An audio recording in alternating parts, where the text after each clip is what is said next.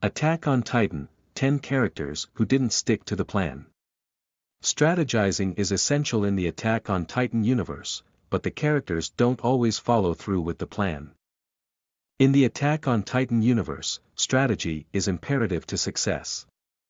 Both the heroes and villains collaborate with their allies in order to overcome difficult odds and make the most of their current situations using whatever resources are on hand. However, there have been characters who've deviated from the plan, sometimes even their own, creating complications in the conflict and surprising twists for the overall narrative. By identifying them, we can better appreciate how others are forced to work around their natural roguishness and tendency to call their own shots on the battlefield. Warning: this list will contain manga spoilers. 10. Daz's fear paralyzes him, prevents him from contributing. Daz was one of the Scouts' least impressive members, having often expressed his fear and unwillingness to fight.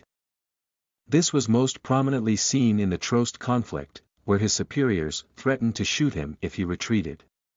Although Daz's panic is already problematic, it's even worse and inciting others to flee the battlefield as well. Ultimately, if more soldiers followed Daz's example, the warriors would have had no problem kidnapping Eren or destroying Parody with a Titan onslaught. 9. Mikasa has a tendency to deviate from the plan when Eren is at risk. Mikasa almost always attempted to deviate from the plan whenever her beloved Eren was at risk. The clearest example came from his trial before Daylis Zachary, where Armin had to physically restrain her in order to stop her from attacking Levi. It was seen again during the raid by the military police, where Eren's abductors drove past a gate and out of sight. Mikasa sought to pursue them immediately, although doing so would have meant that she was significantly out of range from the other scouts. While she makes a fine soldier, her impetuousness puts everyone at risk.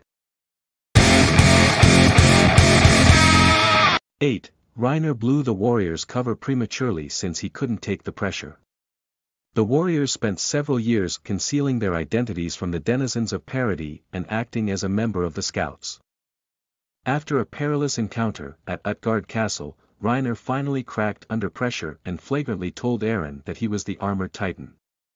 Taking it a step further, he also brawled with Zeke in order to prioritize Annie over the founding Titan before the second battle for Shiganshina.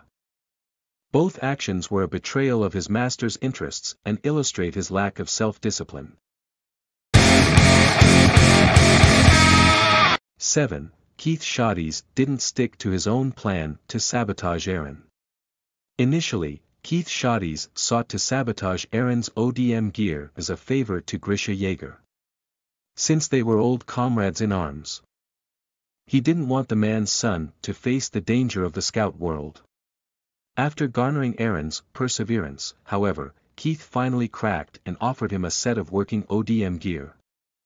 His change of heart would be a massive credit to Parody, as the pure Titans would have eventually stormed the walls without the aid of the attack Titan.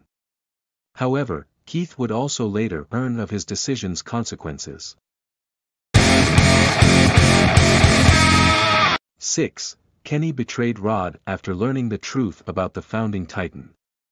At first, Kenny followed Rod Rice's wishes because he thought he could eventually steal the founding Titan and use its power for himself. He was only informed of the truth at the latter half of the attack on the cathedral, prompting his change of heart to free Eren. Although Kenny didn't stick to the plan, his betrayal didn't cost his former master much. Historia still would have broken Rod's back, forcing him to drink the spilled syringe and become a Titan. 5. Nile eventually betrayed the nobles he swore to protect. Nile Dock was the member of the military police responsible for arresting Erwin at one point. He was present at the commander's trial and almost stood by for his execution. After Pixis revealed the corruption of Parody nobles by staging a Titan attack, Nile grew to realize the corruption of the monarchy he served. By betraying their plan to have Erwin killed and instructing his men to stand down, he officially took away the fake King Fritz's final line of defense. 4. Annie's inability to follow the military police got her captured. Annie was only captured because she fell for Armand's ruse and allowed him to lure her near a tunnel. When gazing into the darkness, she immediately suspected a setup and was promptly ambushed by a dozen members of the Scouts. Additionally, she pursued Eren before even realizing that he was the coordinate, since she figured that claiming the attack Titan would be a sufficient consolation prize for the warrior's early return home. Both of these factors were to Marley's detriment and deviated from the initial plan laid out for her. 3. Ymir deviated from her allegiance to the royal bloodline after Eren's visit. Having felt an obligation to her beloved King Fritz, Ymir dutifully continued to sculpt titans for his royal bloodline long after both of their deaths. However, that all changed when Eren used Zeke in order to breach the paths and speak with her about the concept of freedom himself. By deviating from the plan established for centuries by the Fritz family, Ymir enabled the rumbling and caused an untold amount of destruction. 2. Historia deviated from the plan set by Rod Reiss on two separate instances. At first, the plan for Historia was to be whisked into obscurity as a member of the Scout Regiment. After Ymir's departure from the country, the future queen vowed never to allow others to define what was best for her.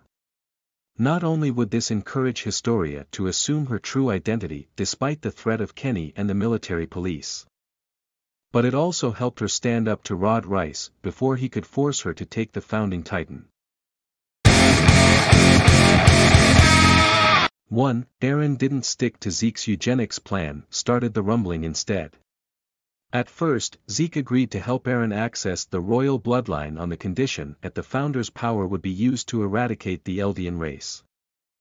The man claimed that since his people and the rest of the world couldn't live in peace, the former had to be exterminated as bloodlessly as possible. When Eren actually reached Ymir Fritz, he reversed Zeke's plan by activating the Wall Titans and causing a global massacre. His deviation from Zeke's plan was so heinous that Mikasa was forced to put him down.